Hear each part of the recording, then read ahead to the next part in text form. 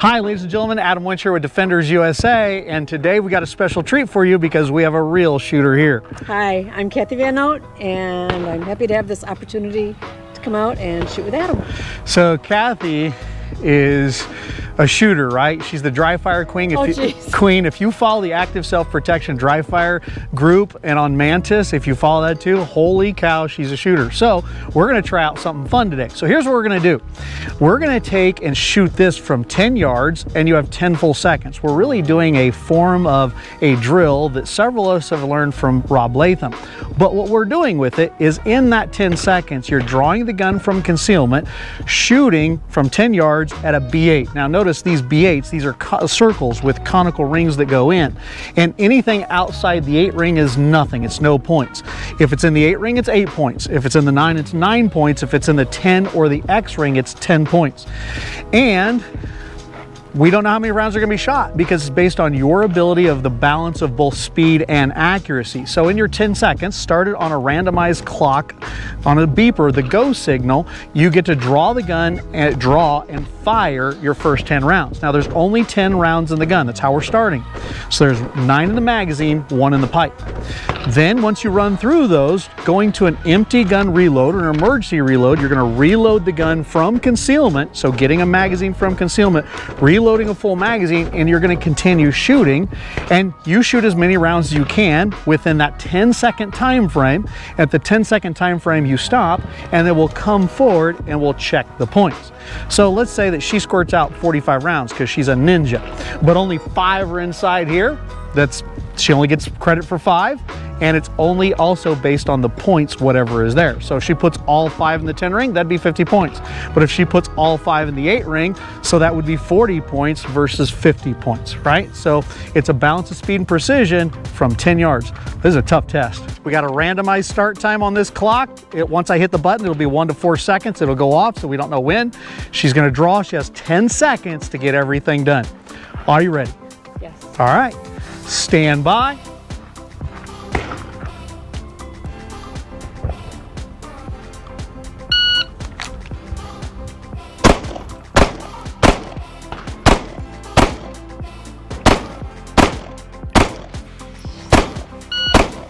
And time. So last shot was at 10:23, so we've only got 9 shots that work. Okay, so her last shot went off at 10:23. Let's look back.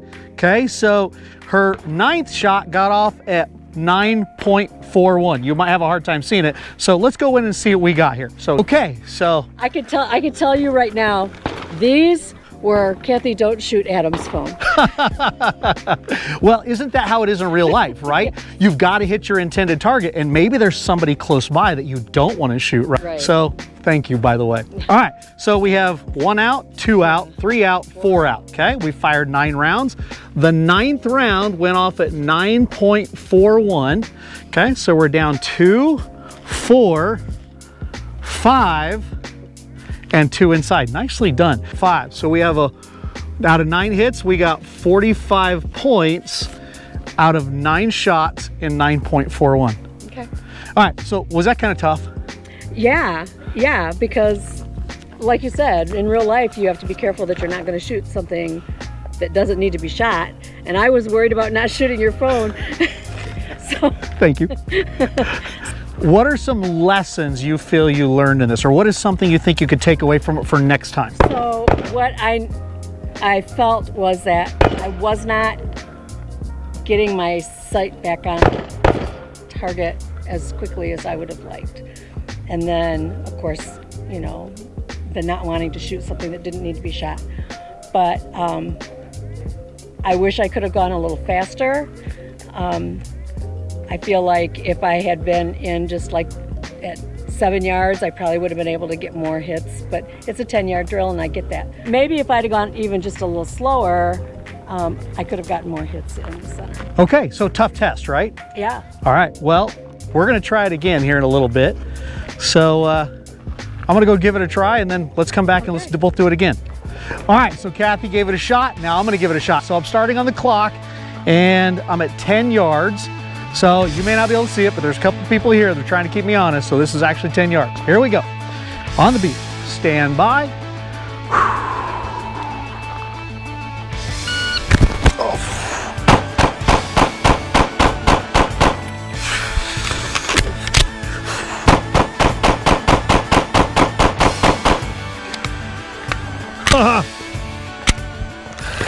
Okay, so my last shot went off after the 10-second mark. So my last shot went off at 10.38, 10.38. So let's go back and look and see where it actually is. So my last shot went off at 9.98.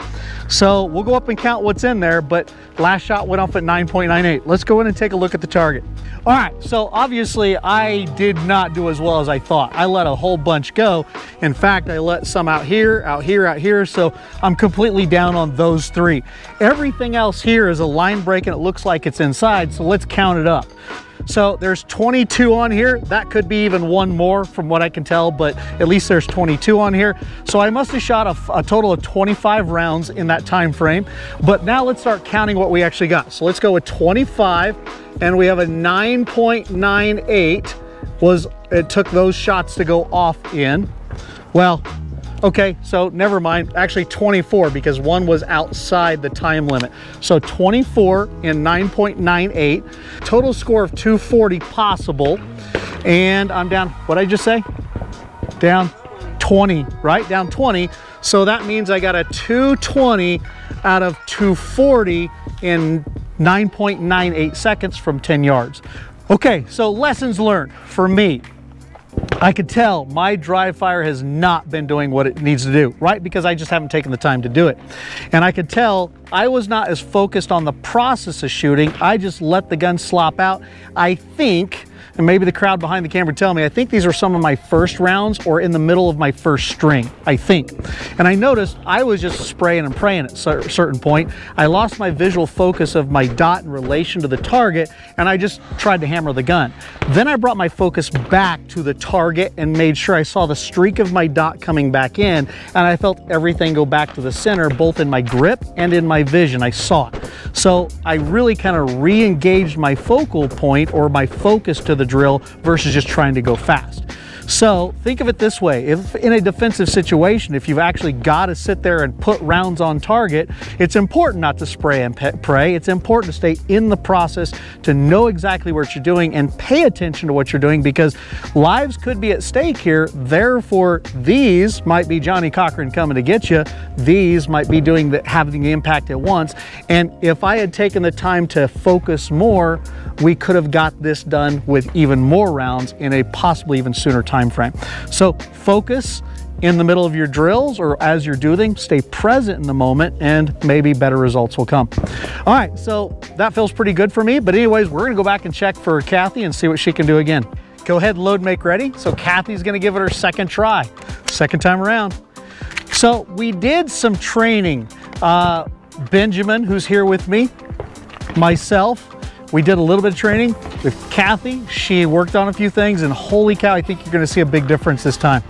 All right, no pressure. Okay, you've got 10 seconds. Are you ready?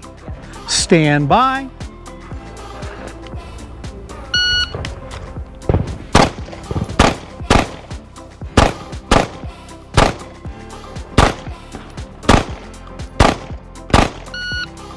Nicely done. So your 10th shot, so you got off one more shot this time. Your 10th shot went off at 9.60. 9.60. So she got a 9.60. So she got one more round in this time compared to last time. How'd that feel? I guess a little bit better, but I really did not hit the target as many times as I would have liked. Let's go take a look. So this was your first shot right here. Okay, I think one of these was your second. So we're out. That's not a grease ring break. Okay, so we're out here. Okay, so you fired a total of, let me step across here. So you fired a total of 10 rounds in 9.60 seconds. Okay, so out of a possible 100 points, we have 27 points out of 100 in 9.6 seconds from 10 yards. What do you think? I think I need to control my recoil better, and I need to get to the live range more often. Dry fire is important, but I think you also have to verify it with live rounds, and I need to do that more. So could we say that dry fire, as wonderful as it is, because it's excellent, that from my perspective, you've got to be brutally honest about everything in dry fire. It's not just seeing the dot get there, it's also gripping well enough so follow-on shots can come easily, right? That's the one downfall I find for me in dry fire, is I just go so fast, sometimes I see the dot flash there, but if I had to take multiple shots after that, if I don't have my grips, my non-support grip right, then it starts higgly-piggly in the target. So for me, when you talk about is it good enough, this isn't good enough.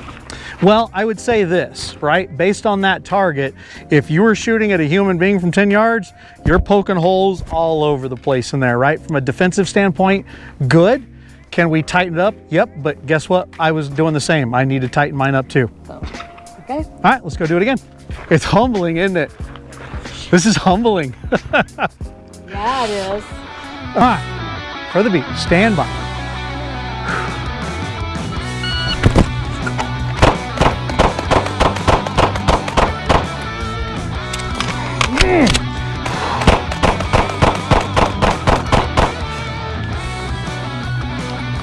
Okay, so I felt my grip get a little bad. I fumbled my draw. I felt my grip open up. I had to retighten in the middle there. The last shot went off at 10.34, and let's see what the actual...